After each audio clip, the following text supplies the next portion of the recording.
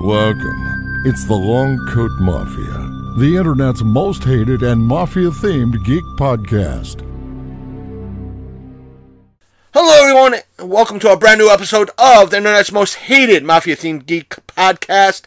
The Long Coat Mafia podcast is I, the Reverend Godfather, the show's main host and frontman, and I hope you enjoyed the new intro that is premiering this week. I figured it was the perfect time to premiere it because Daniel Benoit is our special guest this week through Skype. Now, not only is Daniel Benoit a Bigfoot researcher, he is also the key founding member of the E.C.B.R.O, which stands for the East Coast Bigfoot Researchers Organization. And he is on this week to talk about researching Bigfoot, his stance on Bigfoot, what he thinks. I'm pretty much in this call open-minded, as always, an open-minded skeptic. So I'm going to get right down to it and keep this intro short. I hope you enjoy the Skype call, and let's get right into that call now. And folks, as you heard from the introductions, we have Daniel Benoit. Am I pronouncing that right? Absolutely. Okay, and as stated, Daniel Benoit is the key founder of the E.C.B.R.O, which is, again, the East Coast Bigfoot Researchers Organization. That's right. I know some of you out there are probably cringing at the fact that we're covering someone who is researching Bigfoot, but on my end, I find it interesting. Daniel, I am an open-minded skeptic. I'm letting you know now, instead of pre-show, that this is I am that, and I am intrigued. I'm not going to be that type of person to kind of say this does not exist or anything like that. I'm having you on with an open mind, if you don't mind that. Absolutely. So I'm going to let you start off by filling us in for those who've been kind of living under a rock and don't know what Bigfoot in essence is. Can you kind of give us the standard definition or description of what Bigfoot is? Well, most commonly known or described as, I should say, is the large, hairy, bipedal, humanoid-looking creature. Sometimes, most commonly also believed to be the half-man, half-ape type creature that exists in folklore to only so many people. There's all kinds of. Gorillas were once considered a part of folklore till they were officially discovered many, many years ago. Because there was rumors about the beast until actually the discovery was actually officially made. So yeah, Sasquatch. There's a long history, and even for today's viewers, there's a history that dates back way before they were born. History before any of our existences ever came about. There's a history that dates back pre-Columbus times. And that's just for the United States of America. That's not including other countries and continents. So yes. To state for the listeners, here in the States, it's usually it goes by several names in the States. Bigfoot is the most known. I think skunk ape is another. I know in Asia it's also known as Yeti. It's roughly the same, fits the same description as you stated.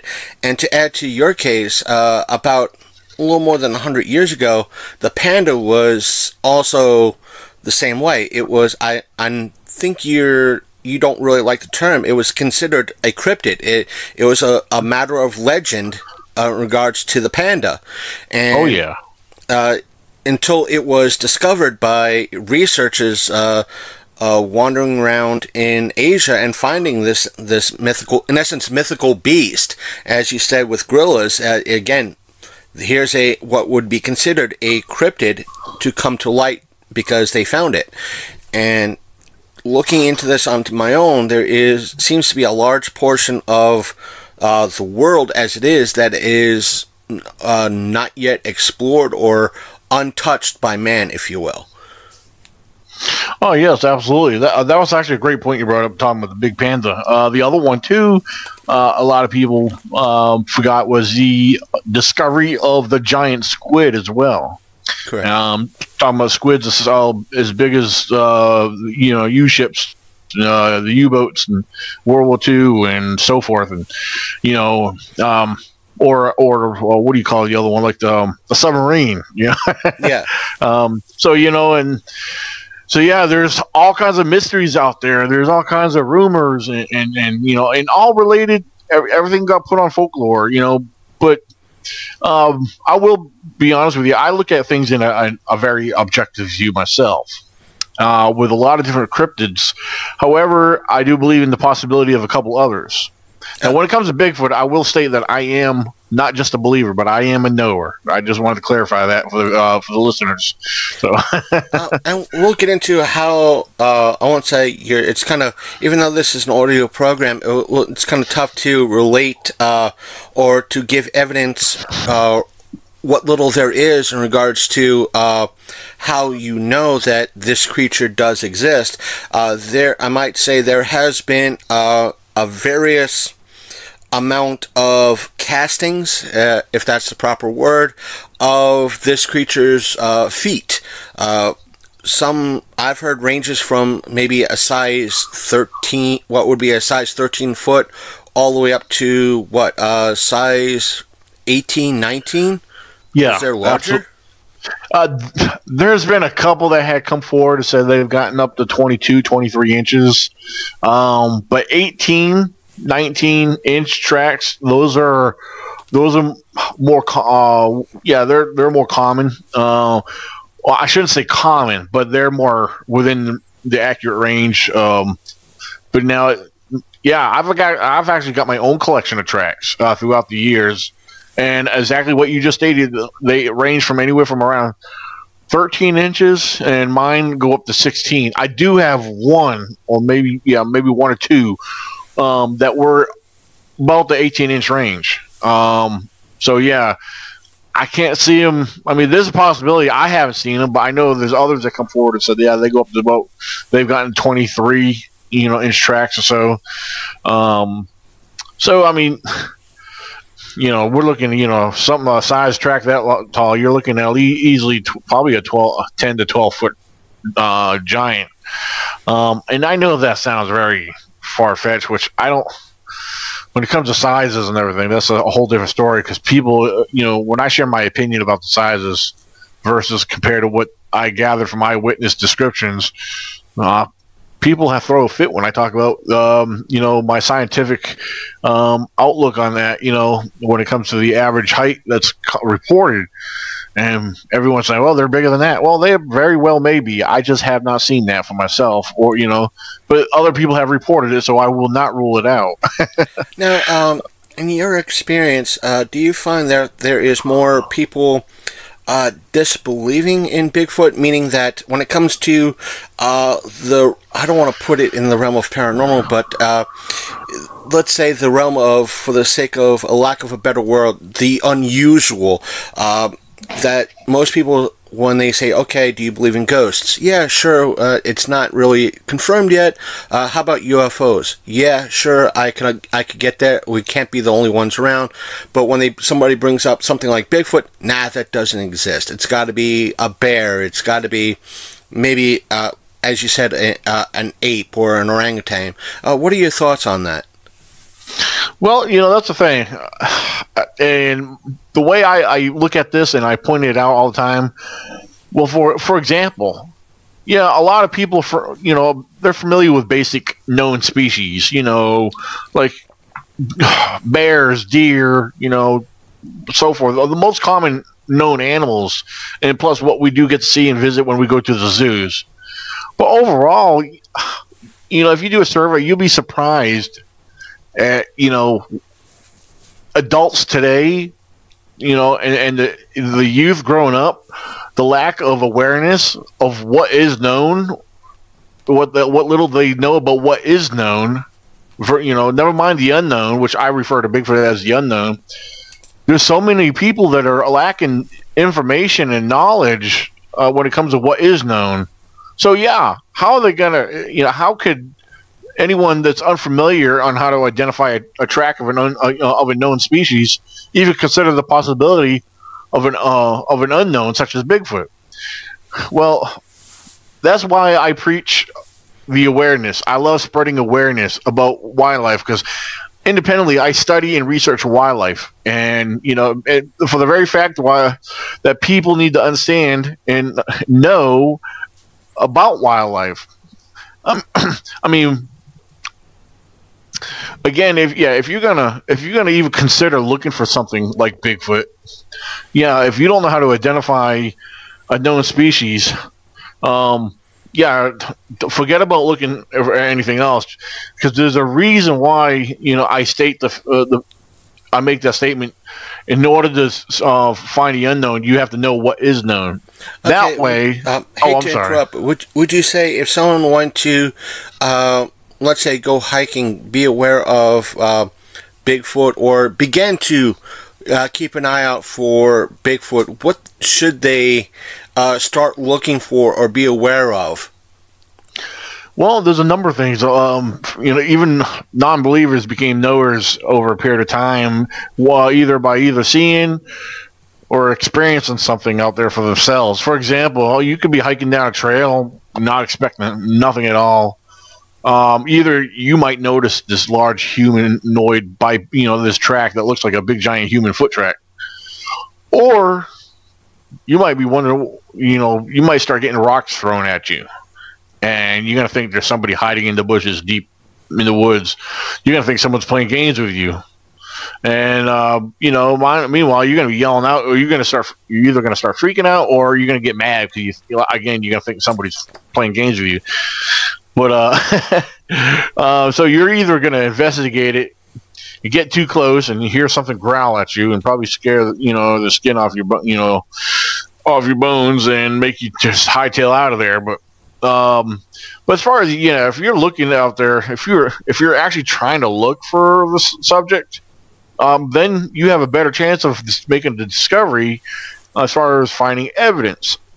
Because for example, I've spoken to a lot of hikers, hunters especially, and I love speaking to bear hunters to be exact. And I've interviewed a few in my time, and and I've actually had some come forward after sharing the information that I in regards of what I do.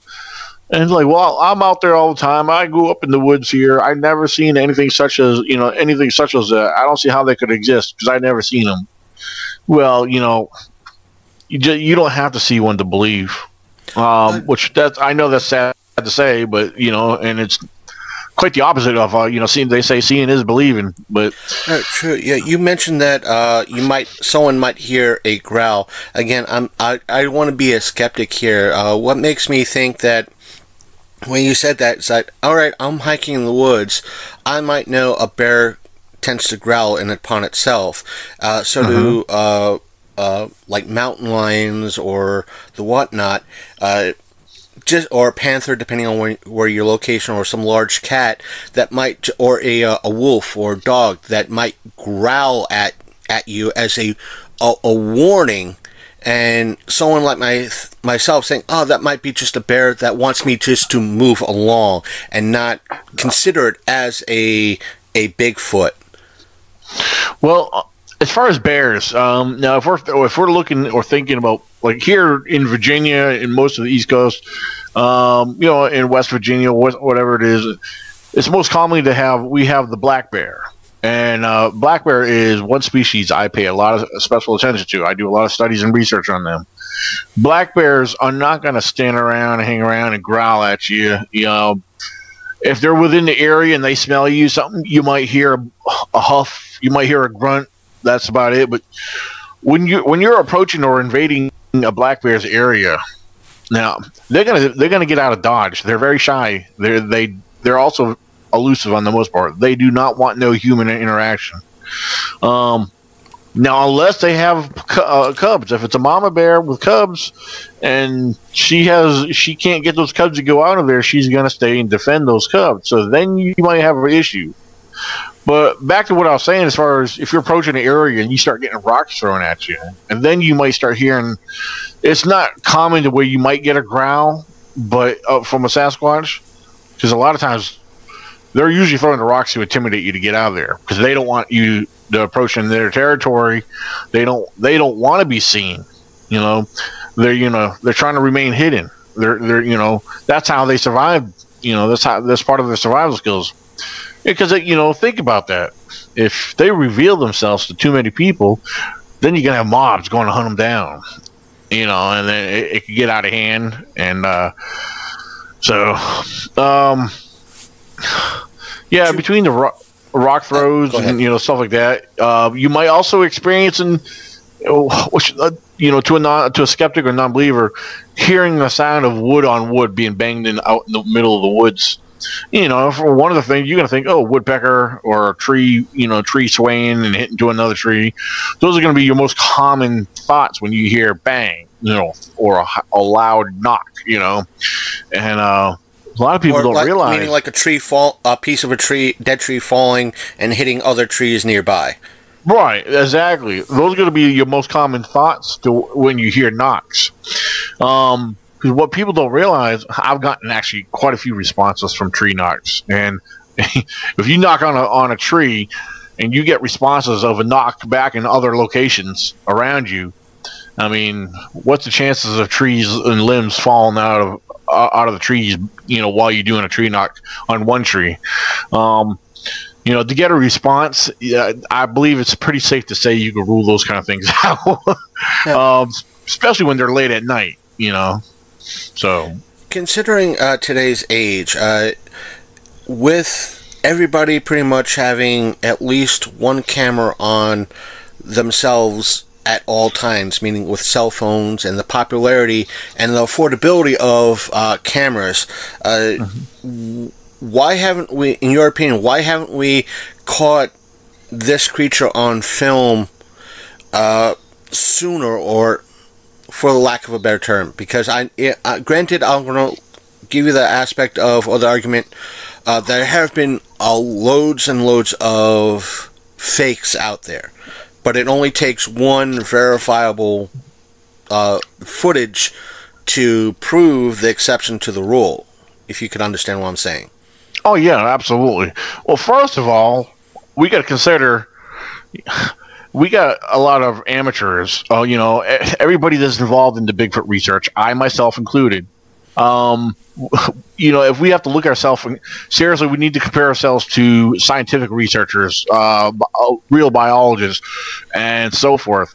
Unlike me, I mean, I study and research a lot of the, different forms of biology and primatology myself, But again, we need to consider ourselves as amateurs that's just going out into the woods to explore, to find other signs, and maybe make that discovery.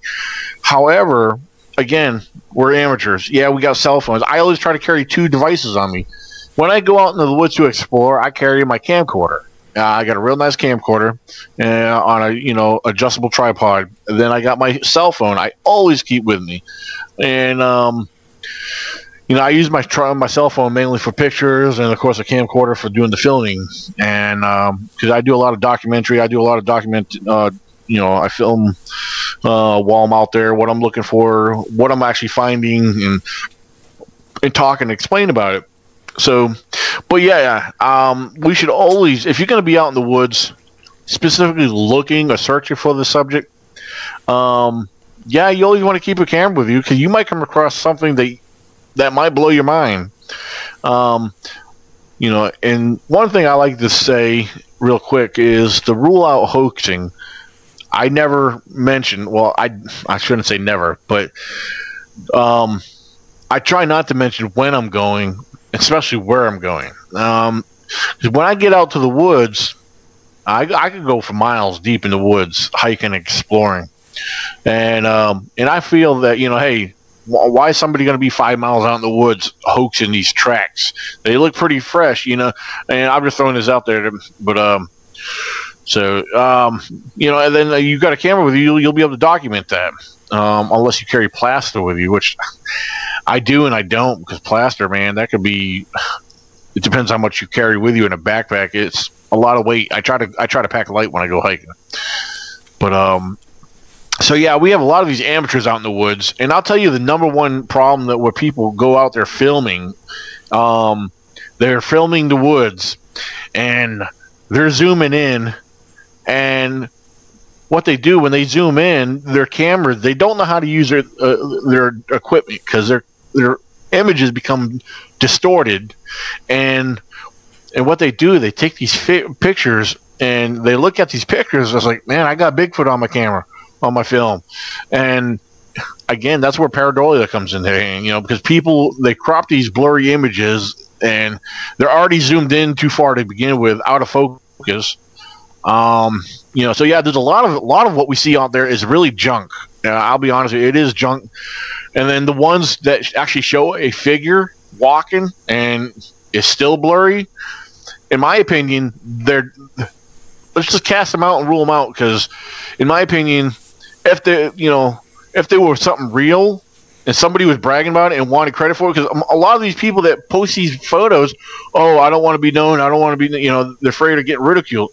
Of course, because they're posting pictures of somebody in a suit and they blur the whole video up because they do not want to see, or they don't want it revealed as an actual hoax that it really is. I don't mean to interrupt. There's been times I've seen videos on YouTube, and they, as you said, they'll post up a photo saying, all right, in this particular image, it could be somewhat of a clear photo, but the photo is so dense with trees. They could say, right, there's a Bigfoot in this photo, and I'm standing there like, where? I don't see, all I see is a bunch of trees. So, oh yeah, I'll tell you, I'm right there with you, Chris. I'll tell you what, there's so many. I know it's very common on social media too. I mean, and that's what makes it hard for those of us who are out there taking it serious. And then you got these people out there posting these pictures, and yeah, because there's dark shadows that hide in the pictures, from in the combination of stumps, shadows, and the mixed foliage in the scenery of the forest when you're taking these pictures. And you'll be surprised what the stupidest things I've seen that people call Bigfoot. I was like, because Bigfoot's so much on their mind, any little dark spot or circle or blur, it's Sasquatch to them. And they're happy knowing, in their imagination, in their fantasy world, they're content knowing that's Bigfoot to them.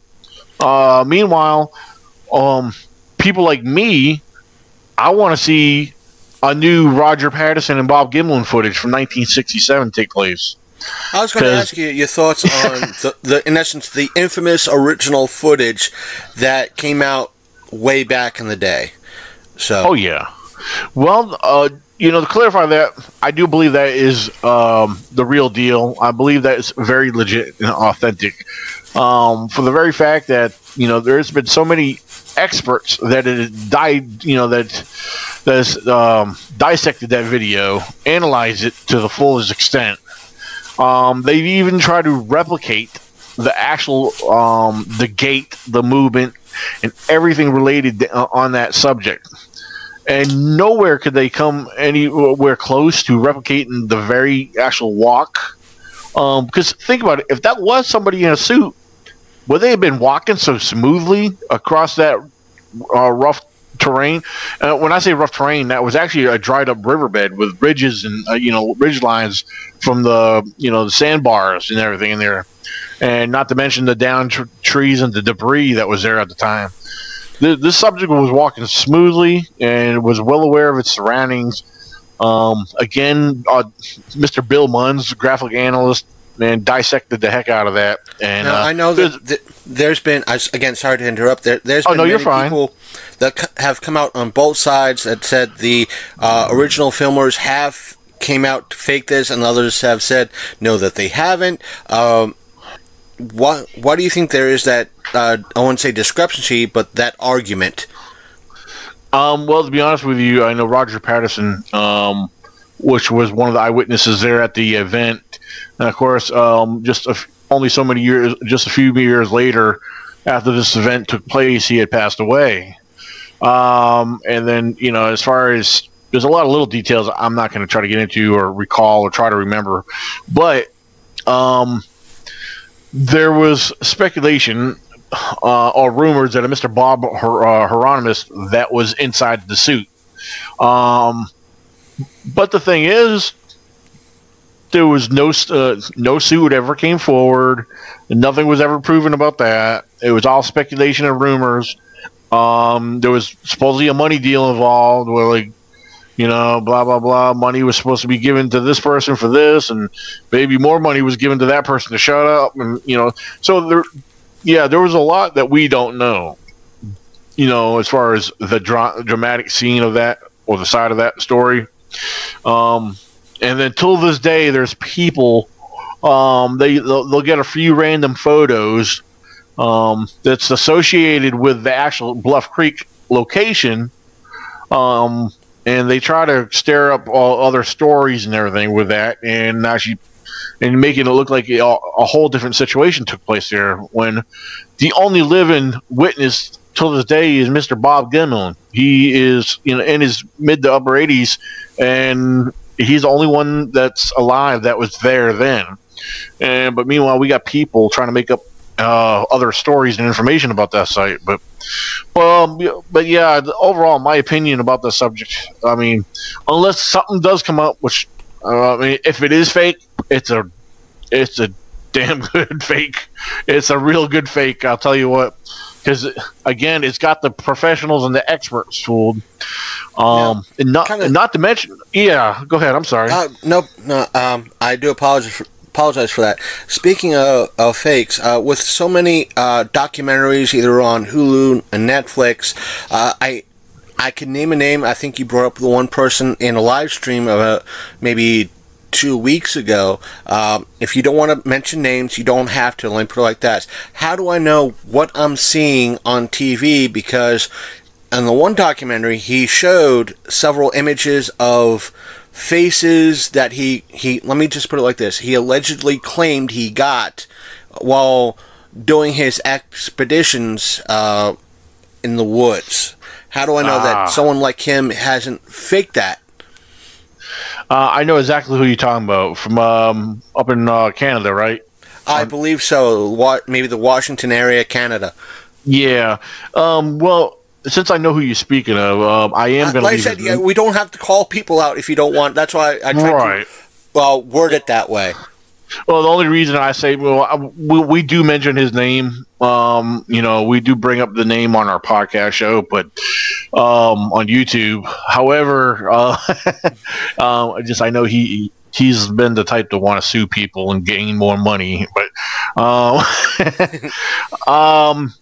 no, as far as what he puts out there, he's got a really. I'll watch it. I thought it was impressive. As far as his Netflix documentary film that he put out there, I was actually impressed by it. It had me on. It was entertaining. I can say that much. It was entertaining. But here comes the downfall to everything he's ever done or put out there. His wife, I believe it's his wife. His wife or his sister, or one of the two, I'm pretty sure it's his wife, is a makeup film artist for Hollywood. So, you be the judge.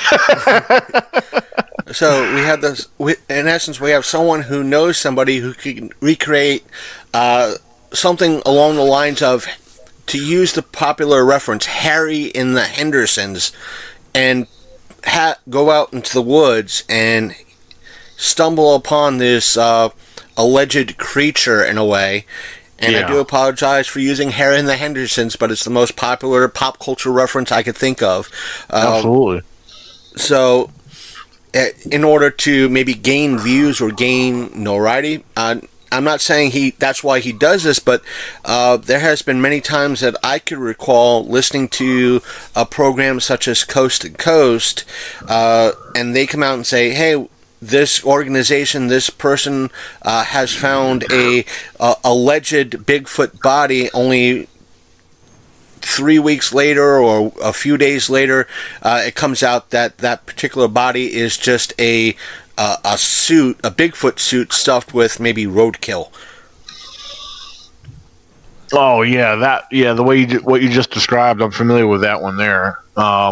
Yeah, a whole different subject. I just used it as a reference point. I'm sure there has been other alleged hoaxes that are out there that have done something similar. Well, as far as the one individual we're referring to from Canada, and his sister or wife being the Hollywood film artist, makeup artist, I will say this: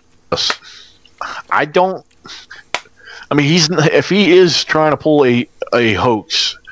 If he is trying to pull a hoax on everybody in general, well, a hoax is one thing, but I don't see him grasping for funds, because he's gone to the extreme where he's gone to court to try to prove the existence. Because one of the things he claimed to have DNA of coming back as some kind of unknown primate, blah blah blah.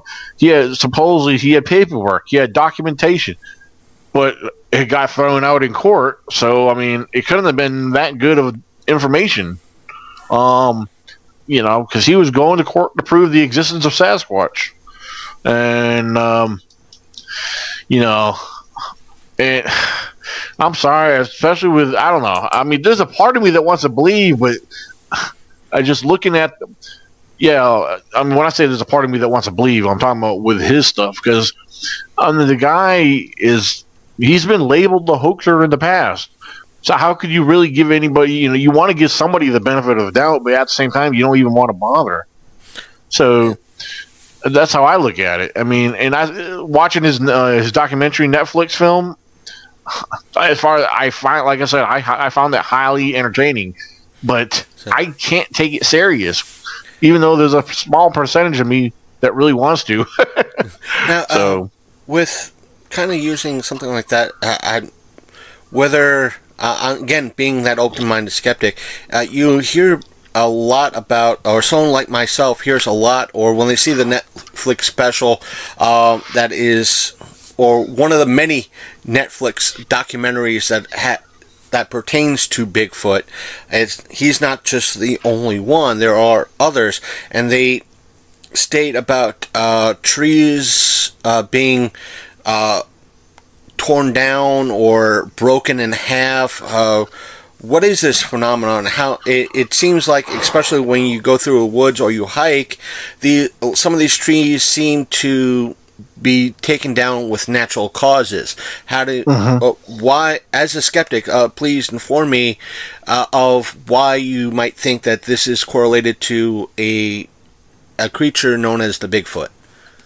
Well, this is a good topic. This is a good question right here, because I've been in several discussions with this, and again, as a Bigfoot knower, I am also very objective, and I look at things very logical and very critical. And another thing too, and a lot of people that are big time believers or knowers themselves, but yet go in the woods and see every little broken snapped limb or twig that wants to point it out and say that's Bigfoot related. Shame on them.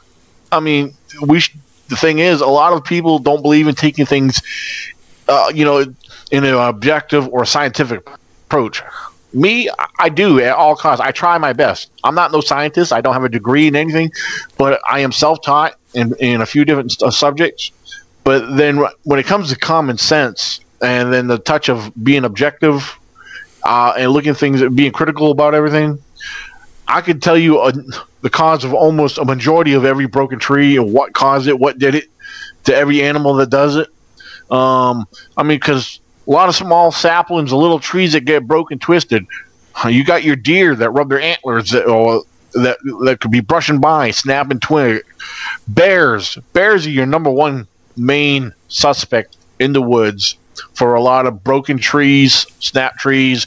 You'll see a pine sapling with tree with their the limb snap going straight down. It's usually a bear climbing or playing around on it, rubbing their backs up against it. A lot of your big bent over bowed trees, a lot of people like associating that with Sasquatch. Well, for example, a lot of these bowed trees, due to the weight of snow and ice over a period of time, stretching the fibers of the tree. If it's been stretched and laid that way for a while, those fibers will stay that way. Another cause or reason behind other bow trees is because over a period of time, a lot of trees like to bend and stretch and reach for the sunlight. People don't think about those kind of things. And not to mention, again, back to what I said, bears. Bears will climb a tree, and they'll climb up a small tree, go so far up, and then if it's a bear of any weight, their body will bring over, that tree starts swaying around, and then their weight starts taking over, and next you know, that tree is being yanked all the way down to the ground. And that bear, even though, again, sorry to interrupt, but to kind of validate your point in regards to bears, though we have the black bear here on the East Coast, in the northern West Coast, in like Oregon, Northern California, and Washington, they have the grizzly. Those are not small bears. Those bears are a good 12 feet tall, and they mark trees using their claws.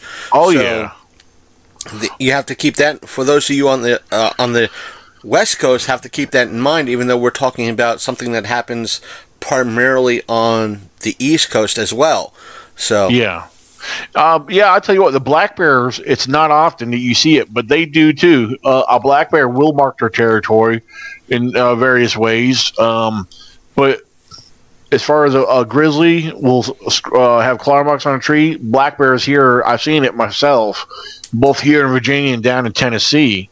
They'll have claw marks on a tree, but it's actually rare to see that. And that's another thing I get from other Bigfoot believers, because a lot of Bigfoot believers and others within the Bigfoot community, they like to argue with each other, which is very pitiful, because they want to be the ones that are right. They don't want to look at. They want to point fingers and say, "Yeah, well, I'm the best Bigfoot out there," and what I'm saying is right. Well, they don't want to look at things in a scientific view. They don't want to be objective. They don't want to look at things that are responsible. What is the common disagreements in the Bigfoot community? I don't even know where to start, Chris. If you want, just list like one or two to let the listeners know. Well, the major disagreement is, there shouldn't be no disagreements in the Bigfoot community. Well, no, that's wrong. I didn't mean to word it that way.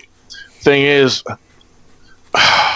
people, if you're disagreed with, the main thing is it should be respected and left alone. And in most cases, it should be, okay, let's agree to disagree.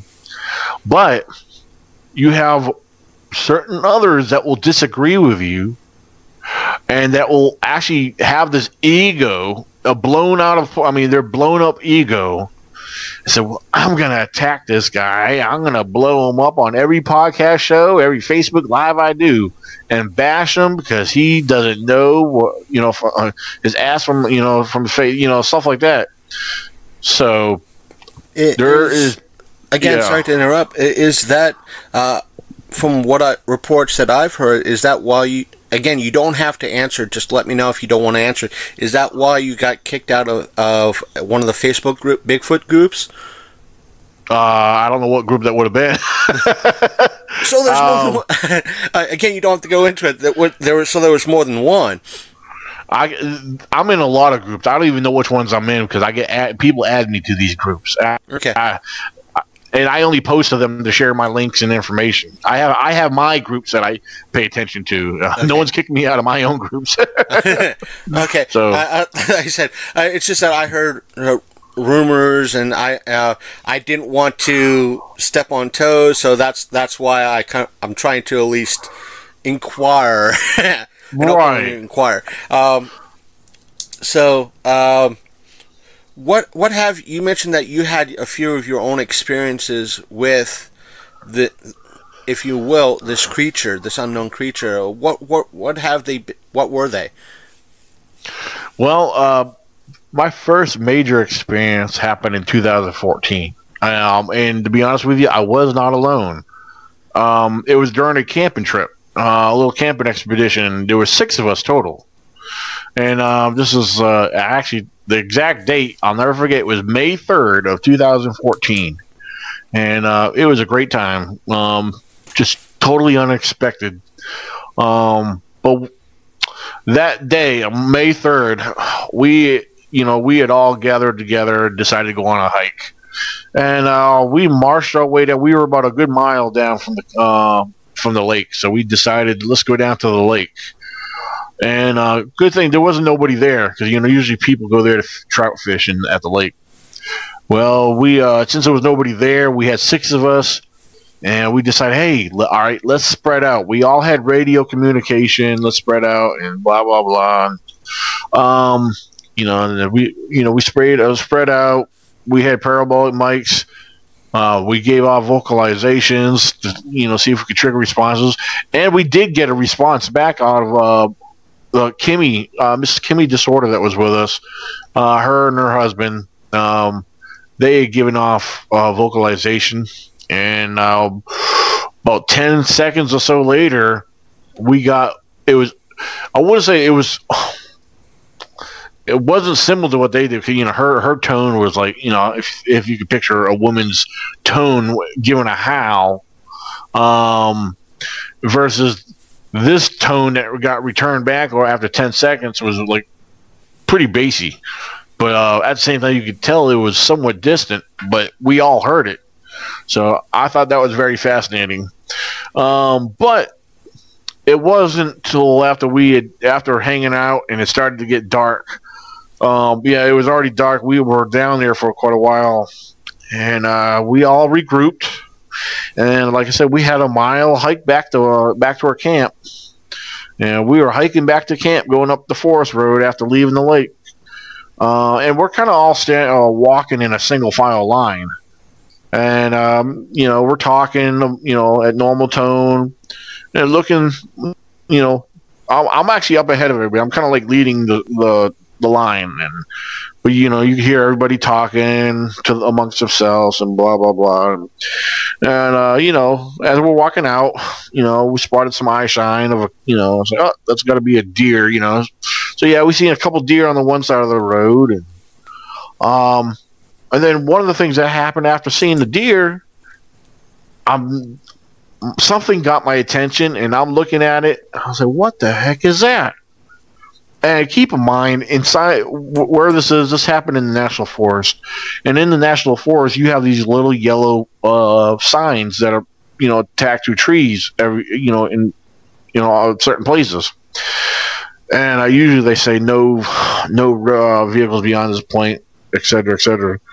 Well, at first I thought my headlamp was reflecting off of something until it became more in focus as I got a little closer, to come to realize there was actually a set of eyes staring at me. And because from my position, looking at what I was looking at, I seen these 2 large yellowish looking amber eyes blink at me. And that's when I started to get a little nervous, because again, the eye shine that I was looking at was sitting somewhat low from me. And it was probably over 25 to 30 feet from me. And when I seen that, I turned around and called my buddy Tracy. Tracy was the next one that was behind me. And he came up, and he's staring at it. He's seeing it too for himself. And then whatever this was kind of disappeared. It's like turned off. We didn't see the body, but you could see that it disappeared and went off. And Tracy yelled out to the rest of the group, guys, get up here. We got eye shine. We got eye shine. And I keep in mind, it was unidentified at the time. We didn't know what the heck we were looking at. So we all regroup, and we get up to this little spot, and also we're looking down into the woods. Now, this is where we learned why it was sitting low, because off the edge of the forest road, the ground sloped off. It dropped down several feet until it leveled back out. So we're all in this area. We're looking into this, into the woods. It's pitch dark, even with all the headlamps on. Whatever that was with yellow, eyes, well, we spotted it again, and it's regardless of how low it was sitting, you could tell whatever it was short, but it was doing this crazy side to side swaying motion, and I'm like, what in the world is that? And it, for the longest time, seeing it sway side to side didn't dawn on me till after a while. I was like, that's something chimpanzees and gorillas do. I was like, huh. And then we all take notice of that one. And then minutes later, after we all took notice of that, we noticed another one about 4 or 5 feet over to the right of that one. And we noticed it was way taller than that short one. That short one we estimated had to been at least 4 feet. At least 4 feet tall. And when we're noticing the other subject, same color eye shine, but yet keep in mind, we're still not seeing no body shape or nothing. We're just seeing eye shine. Our headlamps, that's all our headlamps was doing, is picking up eye shine. But it was very obvious that this next subject was towering over the 4 foot one, at least by 2 feet. And so we easily had a 4 foot and a 6 foot subject of something here. And we noticed there was blinking of the eyes on that one there. And keep in mind, having the 2 subjects that we're looking at, this went on for, this observation had to go on for at least between 3 and 5 minutes till we saw the third one. And what happened when we started noticing the third one, there was a set of bushes off to the right of the second one. And apparently, whatever we were looking at was very low, and it slowly worked its way up. Like it was crouched down, and it was going from a crouched position up to a standing position. And as it stood up, it was much taller than the 6 foot one. When I say much taller, I'm talking about at least another 2 feet. So, wait a minute. Then this is starting to get a little crazy. It's at the same time it was getting exciting. And here we are. We're seeing 3 different subjects, and noticing that the tallest one had the same color eye shine as the other 2, a little bit larger looking eye sockets, which that's what we call them because the yellow, the bright yellow beams of the eyes were so large looking. I forget who it was. It was somebody with us. It might have been Tracy. Tracy was like, "Guys, I think we actually got squatches here." And I was like, I'm already in the back of my mind, I'm already thinking that, like, dude, could these be squatches? But the thing is, there was no way of telling whatsoever. There was no way of identifying what we were looking at. But this is where it got a little interesting, is when my focus stayed on the biggest one. Because even though he was behind the bushes, his eyes were just above the bushes. The bushes only sat about 5 feet tall. So, you got another 3 feet from his chest up to the top of his head. And he apparently, right when he took a whole complete turn and stepped 1 or 2 feet and turned back around and looked back at us. Now, when he did this is what confirmed it for me. This actually confirmed it for me. Because when he did that, that was actually when I made out a silhouette, a shape. I'm talking about broad shoulders and a big round head. The head was very round, and it sloped down where you could see the shoulders. That was made out when he took a side movement and he made a step or 2, and then turned back aside. Somehow my headlamp hit it in the right position to make out that shape. Not once did I ever see the shapes of the other 2, but undeniably I saw the silhouette and the shape of the big one. And during the whole situation, we're trying to trigger response. Nobody's acting scared. We're actually very excited. A couple of the guys are acting goofy. They're doing things to try to trigger a response. But the overall scene here is that these subjects are staring at us. And then they actually end up disappearing further into the darkness. They all 3 turned off and went away and went further into the pitch dark, And so as they left, we left. Because we were pretty much blown away by what we were seeing. And yeah, we started talking about them being squatches. And by the time we got back to camp, we were trying to debunk everything. We were trying to think of every known animal that would exist in that area.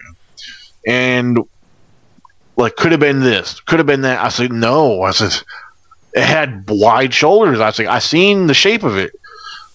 And then the other thing that happened was me and Tracy Arnold we basically kicked ourselves in the butt because me and him both had backpacks on, and in our backpacks we both had night vision. And get that, we never not once thought of pulling out our night vision to have a good clear look.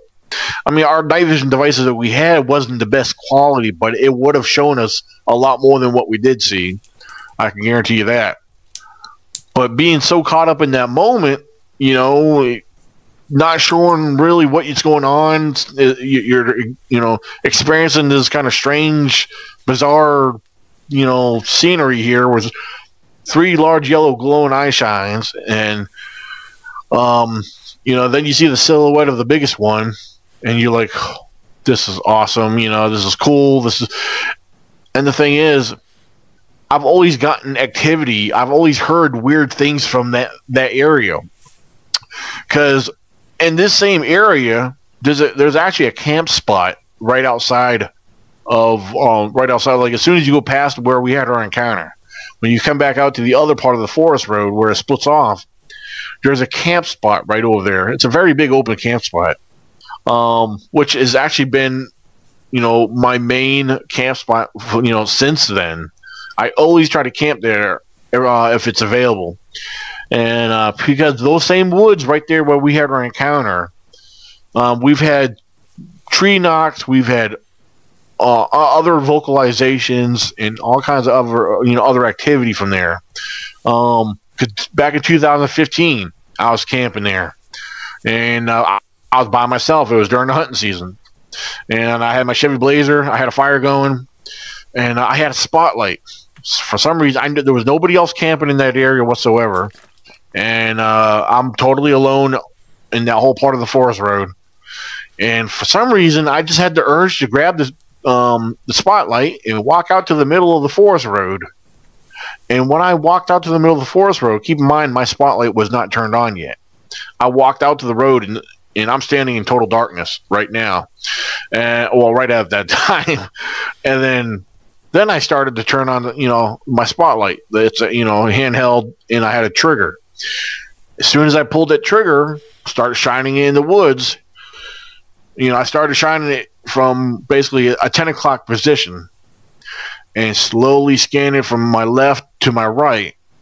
Right away, as soon as I hit the spotlight into the woods, even though I didn't see it, you could hear the sign. You could hear a deer take off. So a deer, I spooked up a deer. Cool, And here I am. I'm panning along. I'm coming past 12 o'clock, 1 o'clock.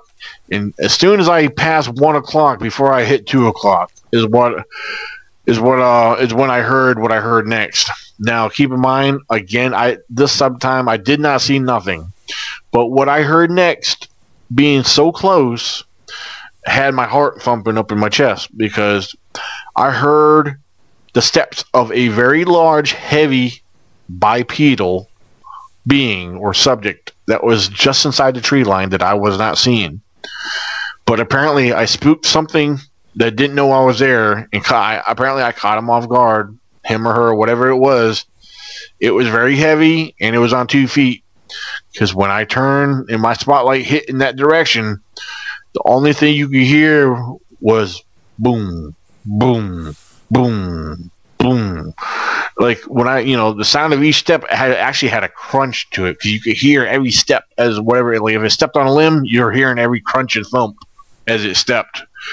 And like I said, I heard when I was hearing this, I was walking backwards, with my back facing camp, and with my hand reaching down to my belt loop where my keys were, hitting the panic button to unlock my vehicle, just in case I had to run, because my shotgun was back at the camp. I didn't have it on me.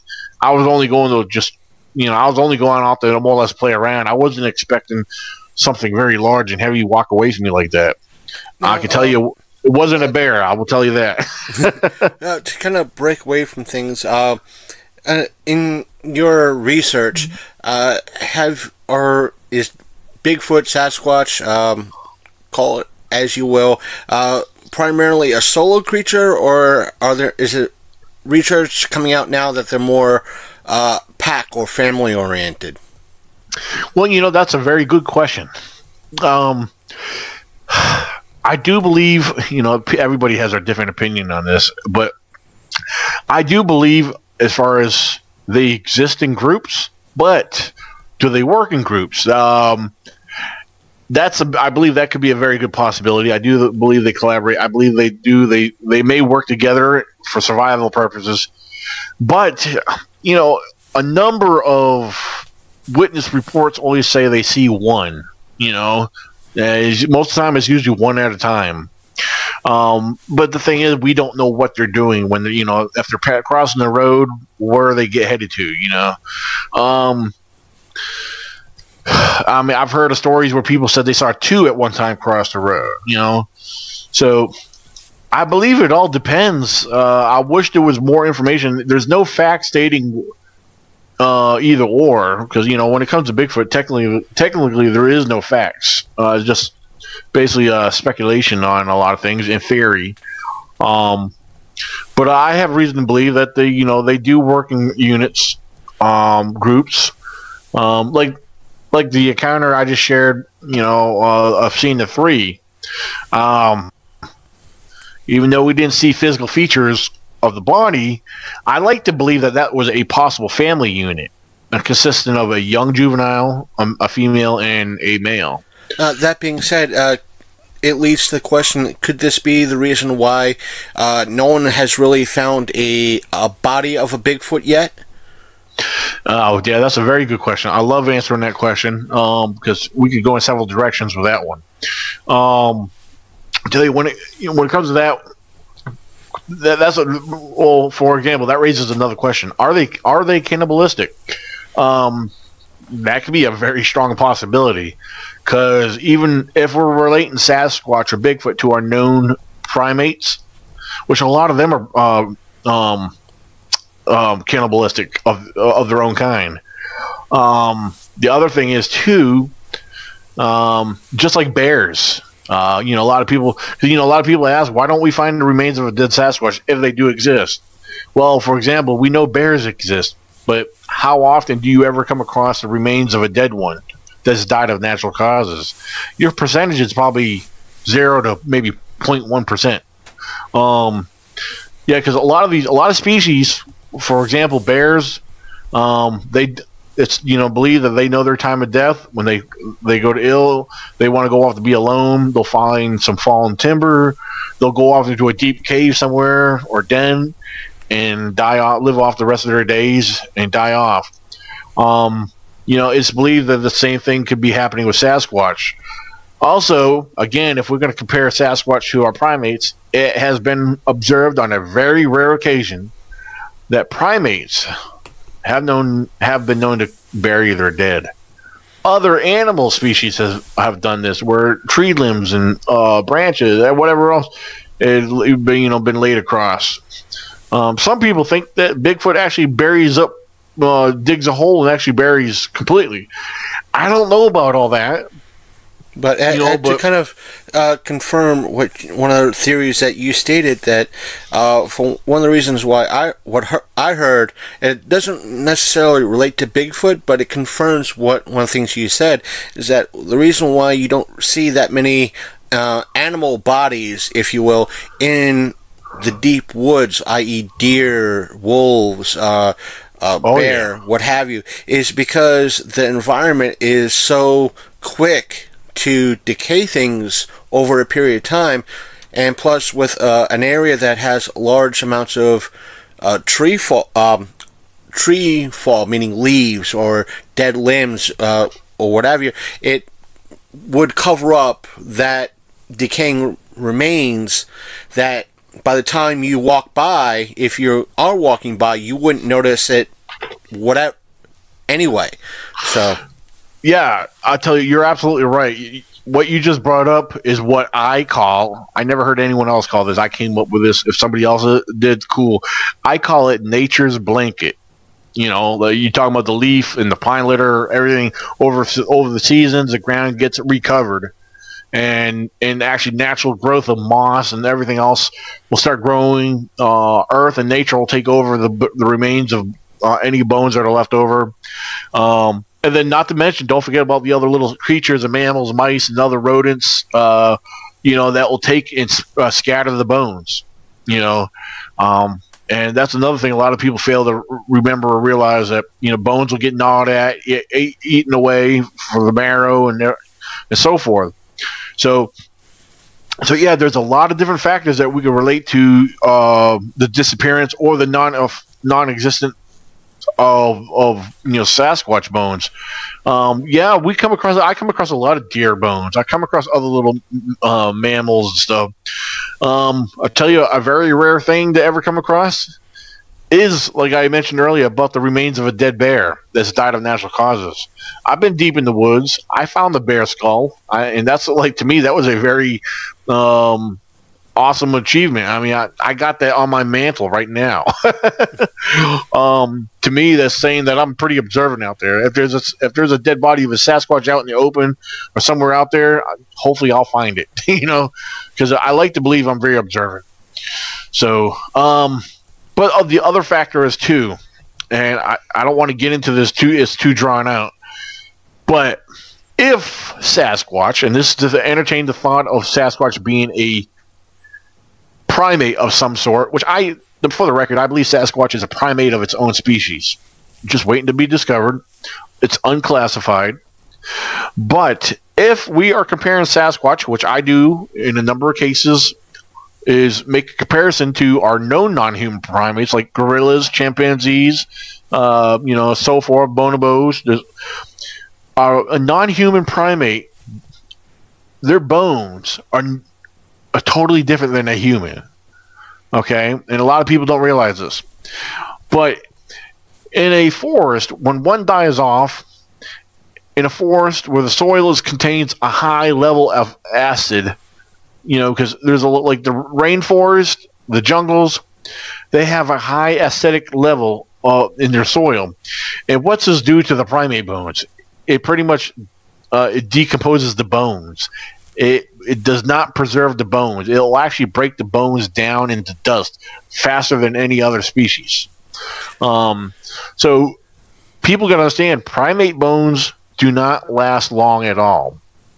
And so that's the possibility. One thing I tried to raise that theory up to the other people. I was like, could Sasquatch be like our primates? Could their bone structure be as equal to our known non-human primates? For a sec, Daniel, if you don't mind me taking off my skeptic hat for a moment and replacing it with a tin-foil one for the sake of humor and for the sake of fun and humor. Again, this is a tinfoil hat theory. I'm going to go out on a limb.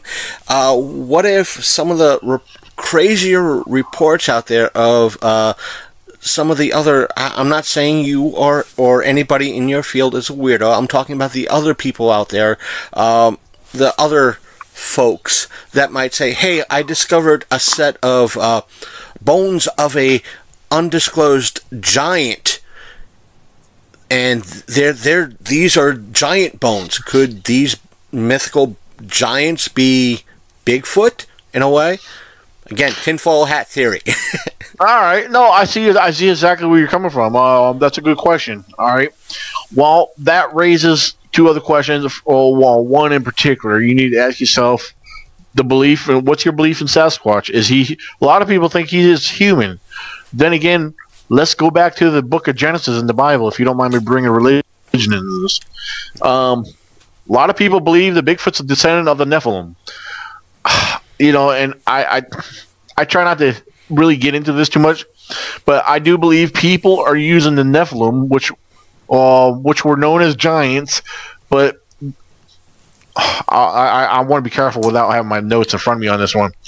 But I do Sorry to put you on the spot like that. Oh, no, it's actually pretty good. I'll be honest, I do like covering this subject, but I want to be careful because it's my notes speak very clear for what I want to say, but I'm going to try my best to do this without my notes. But a lot of people misinterpret biblical verses, biblical scriptures, when there's different phrases. Because in the book of Genesis, where people use Nephilim or the giants trying to break it down. And a lot of people have their theory on this. I don't. People misinterpret things. People believe that that angels took human women and had children with them, and they were the descendants of Bigfoot. No. The Bible clearly says that angels do not give, when we die and go to heaven, we are to become like the angels that we know are given in marriage, etc., etc. We don't marry or have relations with women. So that's where people are using that. And plus, the term or the phrase "sons of God," they're using that as angels. Well, yes, it does refer to angels in some scriptures throughout the Bible, but the other 90% of the scriptures, that term "sons of God" refers to Christian men and women. So, and the Nephilim, they're people are twisting and combining other scriptures with this and coming up with this theory. They, they're, to me, they got to stop. I know it's a touchy subject, but they got to read, especially how everything is paraphrased in that first chapter of Genesis 6. So in my opinion is, you ask about the giants and, right. As far as I'm concerned, it's a tinfoil hat theory, and it might be a logical theory that, hey, someone goes out there looking for quote unquote giants, and they find a set of giant bones or bones of a giant, and as you have told, these are creatures that are maybe between 12 or at least 8+ feet tall, that can be classified in some way as a giant. It all depends on making sure the bones that are found are, one, legit, two, fit the description of what might be a Bigfoot. Yeah. Well, we have like again, to bring up the Bible. The Bible is, even with a lot of what the Bible speaks about, we actually have proof of a lot of things that back and support the Bible. For example, there's been several scriptures in the Bible speaking about giants, human giants. For example, actually Goliath was considered to be one of them, but where it says, for those who are familiar with the different characters of the Bible, Joshua and his army traveled through the land of the giants, and that's exactly what that was referring to. And there's other scriptures that it was referring to other giant people. So yeah, giants were, from the book of Genesis, giants were in the earth in those days and thereafter, as it quotes. So yeah, so human giants did exist. So in my opinion, I believe human giants are separate from a Sasquatch type giant. Because I might add as well, I don't know if you could back me up on this, but I've heard that it's not just, I'm going to say it like this, even though we were kind of touching on it, it's not just Christian religion that has quote-unquote giants in them. Isn't there rumors that Bigfoots have appeared in like Native American folklore as well? Absolutely. And when it comes to Native Americans, well, we can date back again. There's a long history of Bigfoot creatures, Bigfoot documentations. There's a brief description of Leif Erikson back in 900. I forget the exact date. Give or take 50 years. Let's put it like that. Yeah, so 980 AD, basically give around that. I think it was 989 AD, where when he landed here on the coast of the United States. He encountered some gruesome looking creatures. But Native Americans themselves, they have wall drawings, of every known species, of animal that existed. They have one that's described, or as we know as the big hairy man. So now, one thing I will tell you that I've learned from a really good friend of mine. And he's had passed down information that of knowledge of different things over the years passed down to him, and I'm glad to know this guy. And he's Native American, and anyway, for one thing, keep in mind Native Americans, as he stated, Native Americans love their folklore. folklore and being stories of, a lot of times, a lot of the stories are just stories. Now, on the other hand, there is, recognition where Native Americans had encountered, these beings. And some looked at them in a very spiritual sense. Some looked at them as an evil sense, where they could have been meant for evil, or guardians of the afterlife. And there's all kinds of different weird, speculation on them when it comes to Native Americans. And also, some of them looked at them as the big brother or guardian of the forest. And I love the way my buddy Baltimore puts it, because there's a name that was given that's referred to Sasquatch. There's a Spanish term. I'm not even going to try to remember to guess it, but it's Spanish, meaning shadow people, or the shadow man of the forest, or shadow of the forest. That's what it was. So, because they blend in, they hide so easily, and they could be watching us all the time when we go in the woods. But Native Americans, they do recognize the Sasquatch very much. And a lot of them, different tribes, different ones all throughout the country, looked at them in a different sense. Some believe that they were, like I said, could have been cannibalistic. But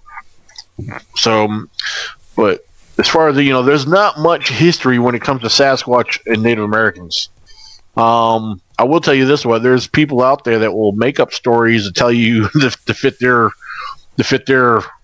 self, pleasures, and to make it sound pleasing to the ear. But if you do enough digging and research, you'll be surprised what little bit there is about Sasquatch and Native Americans.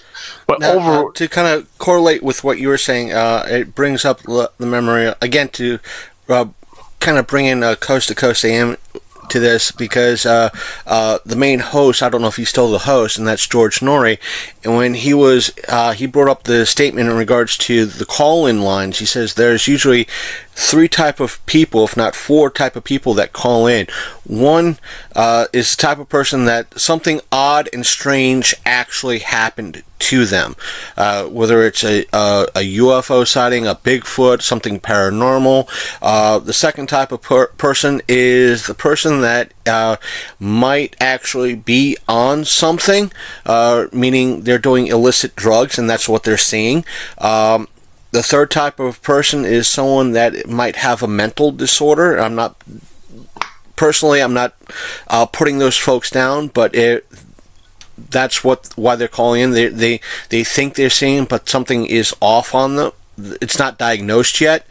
And the fourth type of person is not so much the hoaxer, but somebody that wants attention. And they're making something up so they could either get attention or want to some way, somehow fit in.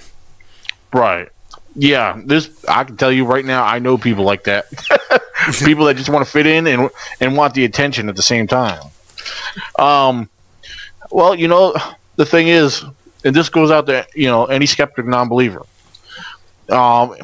First of all, there's a history. There's reports and histories dating over 100 years plus. And that's just from out of the United States alone. That doesn't include the reports and sightings in other countries. We live in a country with a government that wants to keep secrets. We're in a country, and a lot of people don't want to hear this, and I don't care. But a lot of people, you don't understand. We live in a society where we're programmed to how the government wants our system to program us. Looking for Asia, for example. Asia, they're highly intelligent people. Asia, they're advanced in so many ways. Asia, they have the Yeti. China, they have their urine appendix. There's all these other Bigfoot type related species over there, and the government acknowledges them. Daniel, and opens it. Yeah. I don't mean to interrupt you. I just want to let you know there's times that it comes in like you're either A, staticky, or B, breaking up. I'm just going to try to keep you on and have you chat about what you're trying to talk about. I just wanted to let you know.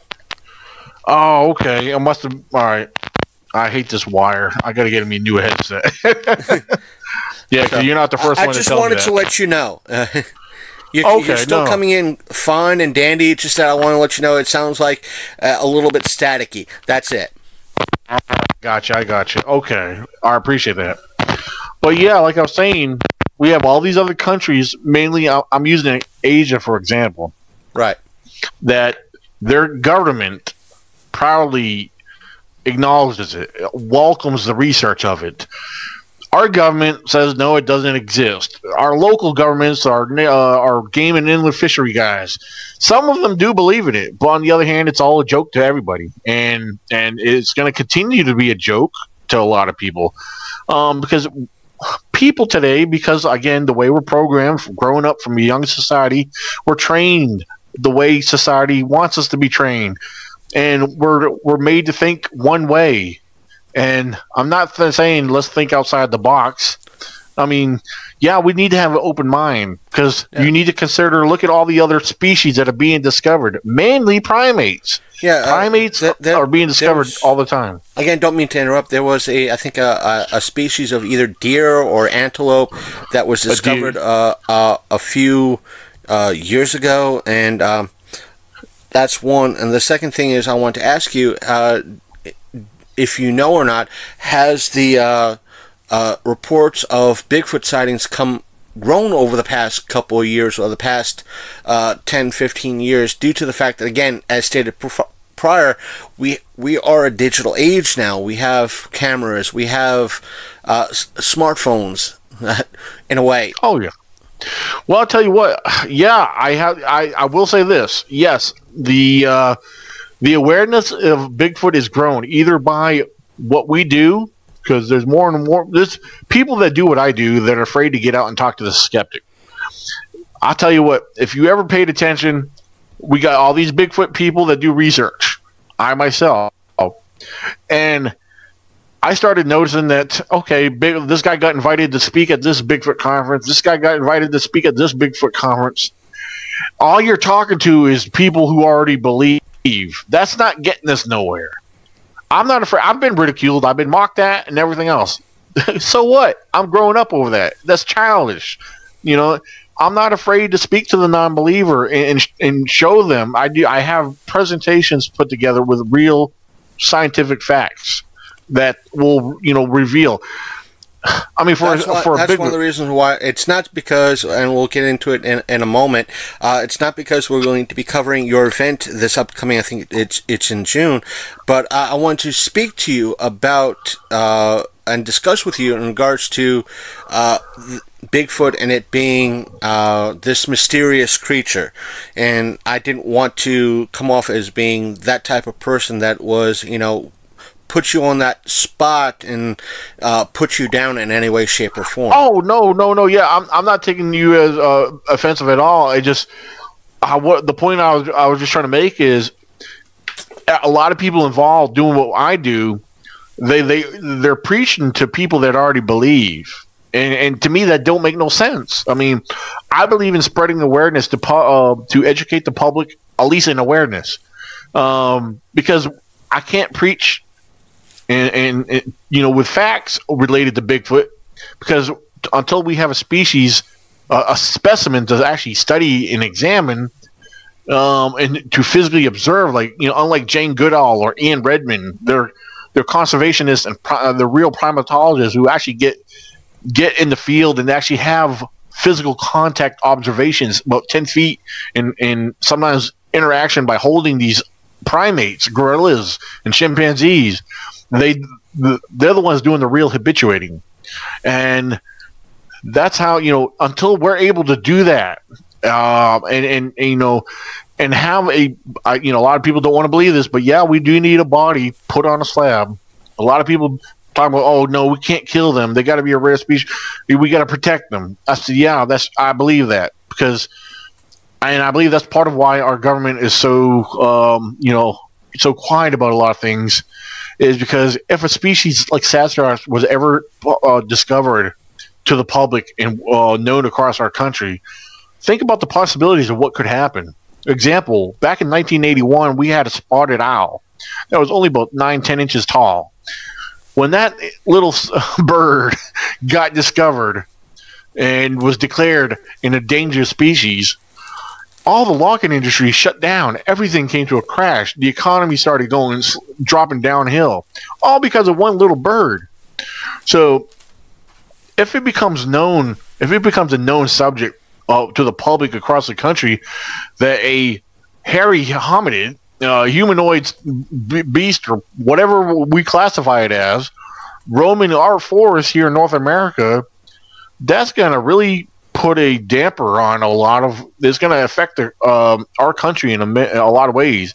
The other thing is it's going to create a public chaos. Because it's going to make other effects, like people are going to become scared and crazy, psychotic, and not want to go into the woods and camp and spend money to be a part of these parks and recs anymore. There's a lot of little things that if you think about it, that explains why things are going to be kept on a down low. Things close off to the public. Just two brief things, because one, our regular listeners know that we have topic ADD on this show. Ooh, look, squirrel. But to kind of correlate with what you were saying and the previous topic in reference to keeping Bigfoot on a down low, I will put this in context, because we live in a digital age. A lot of things wind up, especially on the internet. Oh, stuff's not true on the internet. Surprise, surprise, surprise. And I'm not saying what you doing is false or anything like that. But I'm just saying sometimes what's presented on the internet can be false. And yes, this is before I knew of you or your organization or your event that, again, you're putting on in a few months, is that when Mount St. Helens blew, I want to say going on 40 years ago, because it was like, what, 1980 or something like that, give or take? Yeah, that sounds about right. So, and some reports have come out saying that they did find some Sasquatch bodies in this, in when clearing up the mess. Again, I don't know if this was what's known as a creepypasta sort of deal, which is basically a scary campfire tale, or the fact that it was made just a general tall tale, if you will, pun possibly intended. In regards to, yes, while they were cleaning up mess, they found these strange, large, charred bodies. They could have been Bigfoot, but they kept everything in a hush-hush because they didn't want the aspect of these information of these large creatures getting out. Right. So, I think I do recall some of that information. Yeah. Where I believe there was one back when there was wildfires, where there was a helicopter supposedly hauling the body out of there. I think that was one of the tales I heard too. Okay, yeah, it may have been related to that, but there was wildfires out there in Northern California some years back, where there was a story. Yeah, like I said, it was some kind of helicopter. It had something hanging, and there was supposedly the alleged body of a Bigfoot being carried out there. One of the other ones was firefighters carried out on a stretcher a supposed body as well. Now, those things there, we don't know. I don't think nothing was ever really said too much about that. Like I said, it's kind of hard with stuff like that. That's second-hand, third-hand, or I knew, in essence, the urban legend or the tall tale of I heard it from a guy or a buddy of mine on the who was a firefighter, said he saw this helicopter take out a very large body. Again, it goes back to what we said, that it could be somebody trying to gain attention or trying to fit in. So It's kind of hard to prove that type of tale. You're right. It is. You're absolutely right. It is when, and that's the thing. Without, if that information was became classified because who knows who got involved. If the FBI and other agencies and what a lot of us refer to the MIBs, the Men in Black. They're basically, basically telling you to shut up. You didn't see what you said you saw.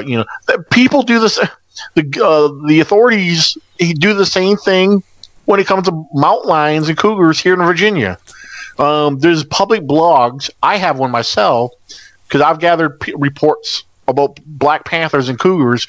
I've seen one back in 2015 across the road in my research area, because it's all part of national forest. I've seen tracks, and then I end up seeing one across the road on me. People in surrounding counties have seen them. Just like I know they're in West Virginia. I know people have reported seeing them in the surrounding states. So, but one guy here local reported to me. I said he's seen 2 of them run across his farm field, and he reported to the game and in the fisheries. He says, "You didn't see them. That ain't what you said. What you saw." So, I mean, why don't they want them to be known? They do exist here. I mean, so I could kind of correlate with that, is because what me and my co-host talked about in last week's episode is that he said he was, again, it kind of relates to what we're talking in hand. He said where he was parked at, because he called in through Skype. He said he looks out to a graveyard, and he said I just saw what appeared to be a shadow walk behind one of the graves. He said, "Let me just date this," and he said, "I don't think it was something out of the paranormal, because it's near the woods, and a black bear could have wandered out and wandered through the cemetery." And I said, "Well, that sounds a little bit improbable." And he said, "Well, it has happened in a couple of times where he lives, and he lives in the Winchester area." So, and what I was told, and we got into that discussion. I said, one of the things that I was told by my neighbor, and I kind of just chuckled it off like, yeah, right, because he said he was taking his dog out for a walk one evening, and he said he heard what sounded like a cougar in nearby, and I'm like, yeah, sure. I kind of dismissed it because I'm less than 1/10 of a mile from the downtown area of where I live at. And it's like, yeah, like a cougar is going to, or any type of large that size is going to wander around this close to the downtown area. But I've also told my co-host that even though I have the usual in-town West Virginia critters, i.e. a groundhog, a raccoon, yes, I have a rabbit, which I've dubbed Hazel. I did spot recently I want to say a fairly young deer in my yard, and I was kind of surprised to see that. So, oh yeah. For example, in other graveyards, cemeteries, there are certain ones I actually took the time to actually walk through them, and I've seen deer bed down in a graveyard. If they're bordered by a tree line, a forest. I've seen deer tracks, big deer tracks, and again, not to mention, like I said, I've seen deer bedded down around inside the cemeteries. So why rule out any other animal? So it's interesting. Yeah, because you talking about Winchester, Virginia, right? Yeah. Yeah, because I travel up there a lot with my job. I drive all over the state here, but sometimes I go into West Virginia myself, depending on where I gotta go. I got a buddy man that lives up there, and he lives around Harper's Ferry, bordering area. So but yeah, there's he talks about seeing he knows they're up there. He said he's seen them off his own property where he camps a lot, So, just to be clear, are we talking about your atypical forest critter, or are we talking about a Sasquatch? Well, actually, forest critter. Referring to, actually both. To be honest with you, if you want to be honest, because both as far as the elusive mountain lion, cougar, or whatever you want to call it. But yeah, my buddy Ricky Phillips, who lives in West Virginia, he's actually sent me tracks that he's found on his own property. Cool. Now. I also have another buddy of mine who was a speaker at my event last year. He is a professor at Mount St. Mary's University, and he's up around the Harper's Ferry area where he had spotted tracks along the riverbed I want to say it was part of the James River. So, I think that's a good segue. Tell us about this event that's coming up in a couple of months. That what's it titled again? This will be our second annual E.C.B.R.O. Virginia Bigfoot Conference. Man, I'll tell you what, it's going to be a lot of fun. We've had between 300 and 400 people show up at our first event last year, and we're going to have a number of different events taking place here. At this time, we originally were going to have a 2-day event. We narrowed it down just to a 1-day event for the very fact that the day before we're going to have a night investigation. We got a VIP dinner. Also, after the conference, we have a week-long camping expedition. So that's going to be interesting. But, as far as the event goes, it's happening June 29th in Waynesboro, Virginia. All your details, the final location, and buy your tickets. You could go to our website. We have an official website. It's the virginiabigfootcon.com. Because for all attendees, we're actually having it at the Best Western Inn Plus Conference Center. We do have discounts for the attendees. So if you want to book your stay at our venue, there is they do have a block set up for a discount for the E.C.B.R.O. Bigfoot event. I'll ask this on the air, if you don't mind. Send me, as I do with all my guests, send me the links on Messenger. At least sometime after the show. That way I can include them in the show description. So if people want to find the link, it's easier for them to find it on our show description than playing back a 5-second clip just in case. Oh yeah, absolutely. I will be glad to do that. Absolutely. Because our events are very social, of course. We have everybody will have the opportunity to interact with our guest speakers, because we have several guest speakers lined up, and we're gonna have raffles, food and drink, and we also have from out of Roanoke, Virginia. We have Chaos Mountain Brewing Company. Of course, you got to be 21 or older, but we will be having Squatch Ale served. It's a very strong ale, so I'll just give you a heads up on that. So yeah, we have a lot going on. There will be a Q&A session after all the speakers present, where again you'll have a second chance. You'll have an opportunity to ask questions to all the speakers. My lineup of speakers, and I did this last year, because what I do when I choose my speakers, I choose a lot of boots on the ground researchers who get out there in the field, and all these individuals, one way or another, at some point have experienced something, so they'll be able to share their experiences as well. And for those who want to attend the event that may have experienced something or seen something, one of our sponsors that will be there, and he will actually have a table set up where people will have a chance to actually submit the reports to him, and perhaps sign up to have an interview with him. He likes to share Bigfoot stories on his podcast. So there'll be plenty of ways to interact with people left and right. And I'm sure we'll cover it the best way we can, and we will, for the most part, try to behave ourselves. So I mean that in the kindest of ways. We do not cause any type of negativity. When we go to a show, we try to have fun. We do not cause any ill will or bad ruckus. So, well, one of the people, one of the people that will be attending, as you know, Mr. Matt Burns, the movie film producer, Matt Burns. Yes. Now, he was originally coming there because we were originally booked on speakers, and he was just originally coming to set up a table to sell his movies, and he was going to do a sharing. He was going to have a TV screen set up at his table. However, he will actually be given an official presentation there now. And we'll actually share.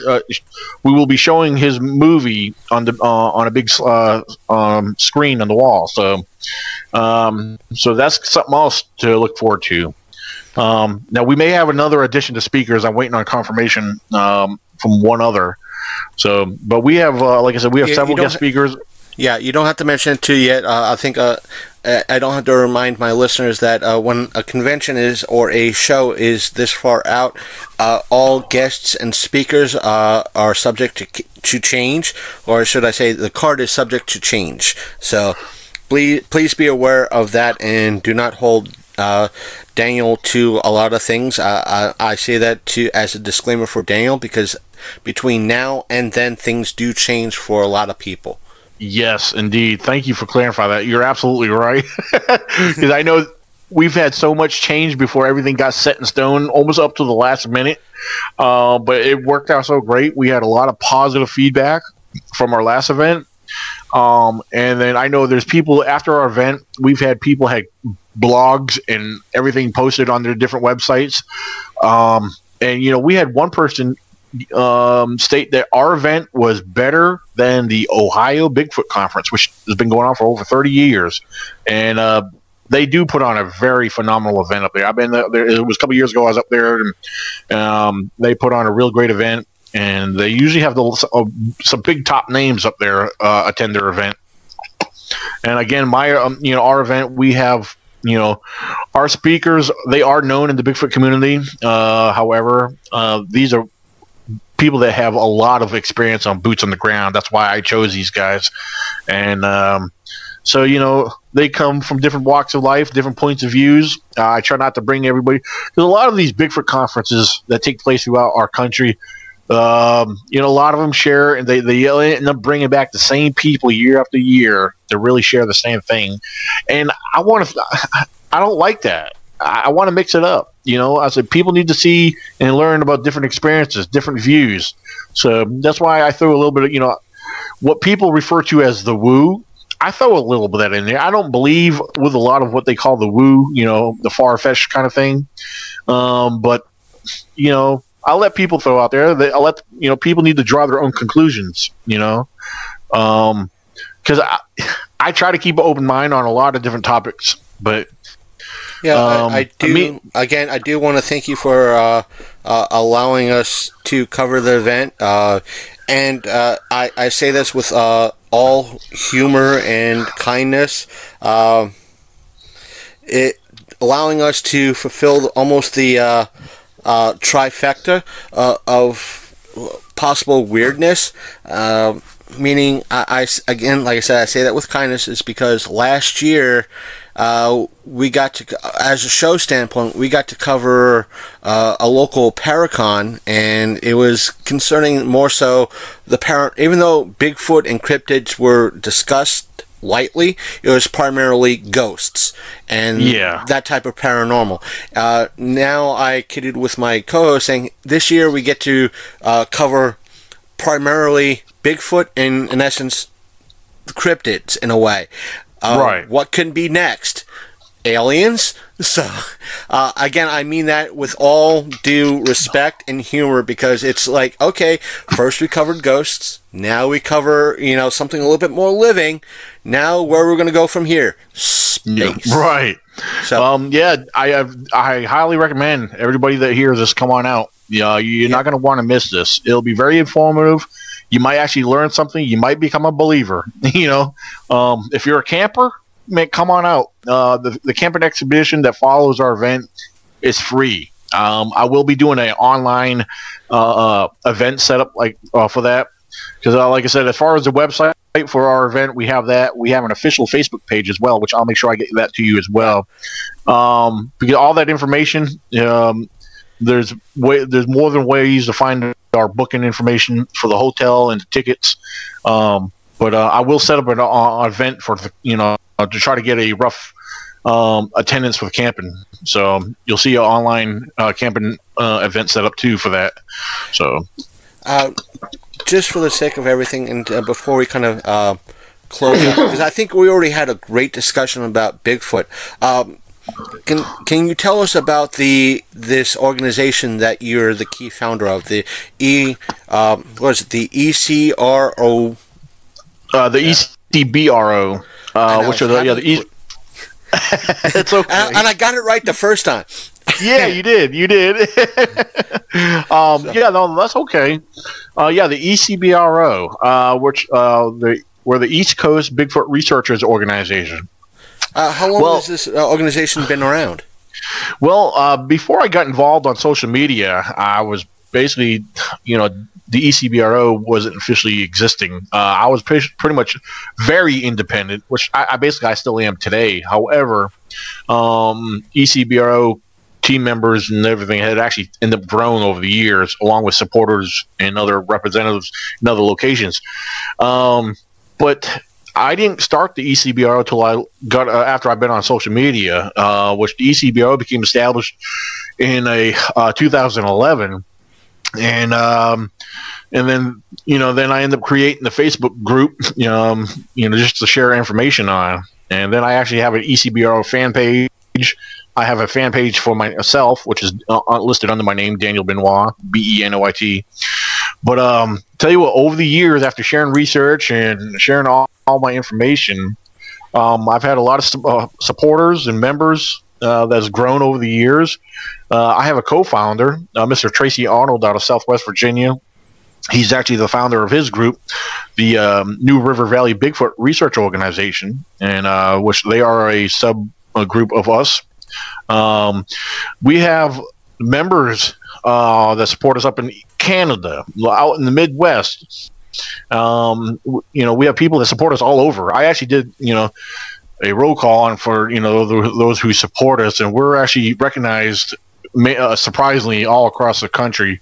The UK, Ireland, Australia. I know I keep in touch with people in Australia who support us, and so amazingly, one of our friends of mine, a friend of mine down in Australia, a young lady by the name of Bianca, she'll actually be doing the narration to a Bigfoot documentary film that's coming up here this spring, and I hope to have the film completed, and I'll be able to have copies for sale at the conference itself. So yeah, that's another project that I got going on. Is a film documentary. The name of it will be called The Elusive, Seeking the Unknown. So, yes. As you said, the E.C.B.R.O has various it does have a YouTube channel. Yep. I'll include that link. I'll link to your channel or that group's channel in, the show description for all to find. As well as the Facebook social media. So again, just send the links, and I'll be more than happy to include them in the show description. And I more than likely I'll include it in our initial, at least on Facebook, all the detailed links to where to find your stuff. Absolutely, and. Yeah, just one more thing too. Right after we get off here, one of my latest field videos will be airing here right at 8 o'clock. So if you want to, feel free to check that out. I'll be on the live chat for interacting with whoever's watching it. So that should be interesting. It's all the footage I put together while I was out there, and so after I put the footage together and edited it, like I said, I put it up. I haven't watched the video yet, so this will be my first time watching it with everybody.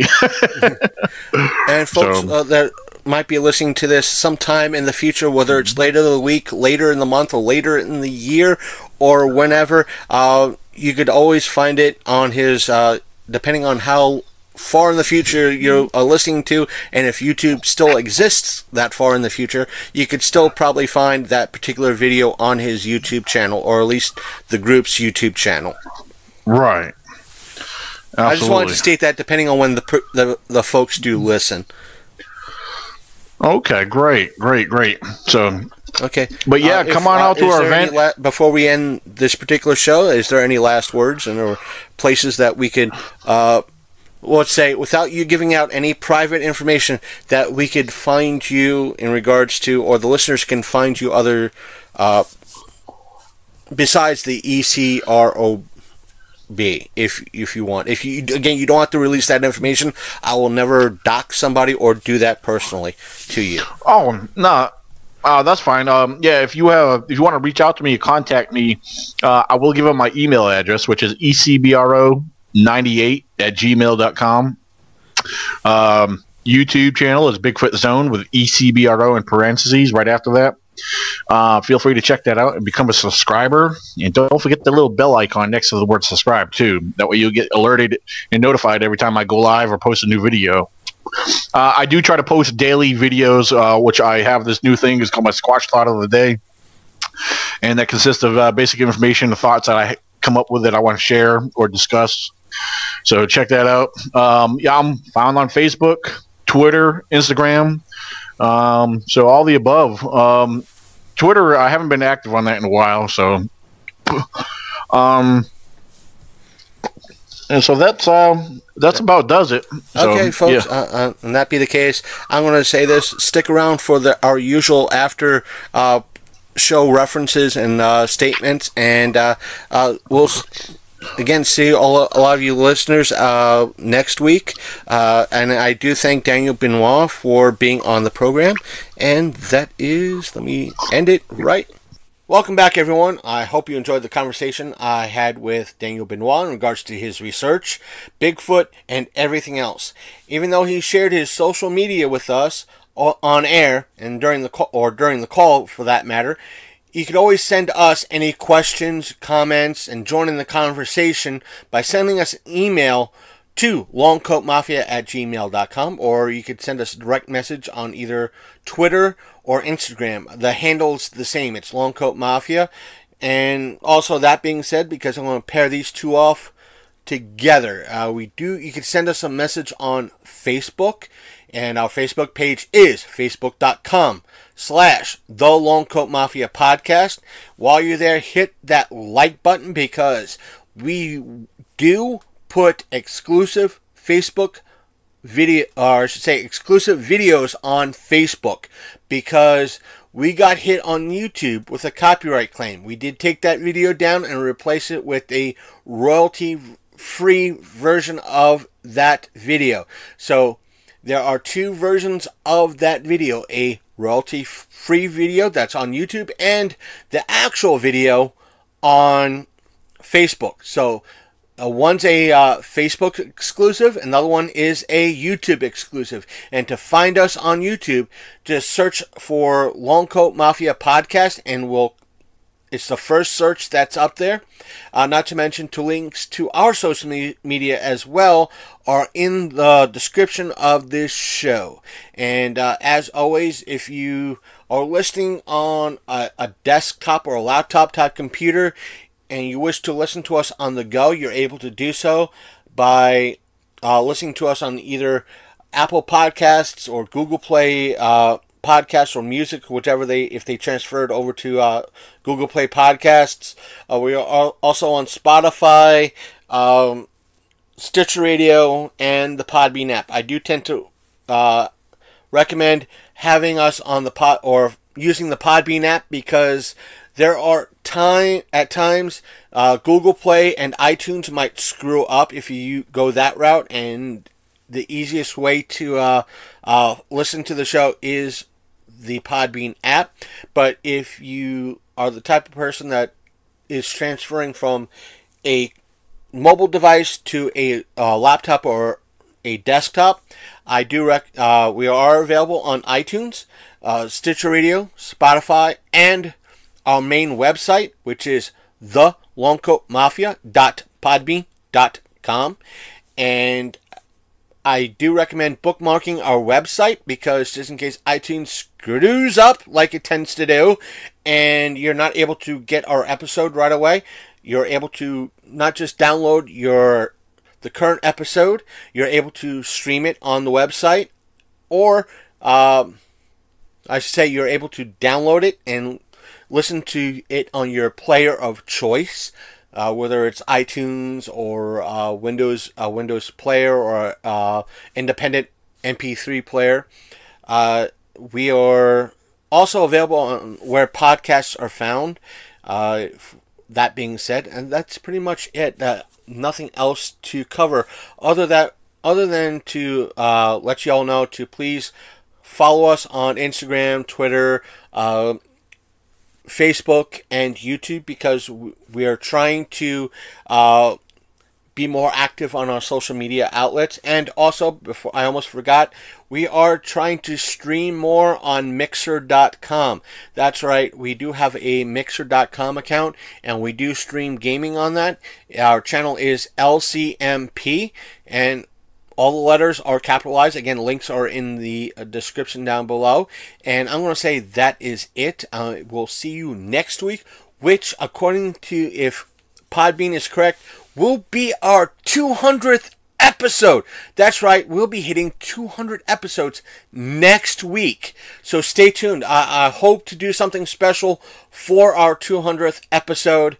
So please stick around, and I'll see you all next week. You've been listening to the Longcoat Mafia Podcast, the internet's most hated and mafia-themed geek podcast.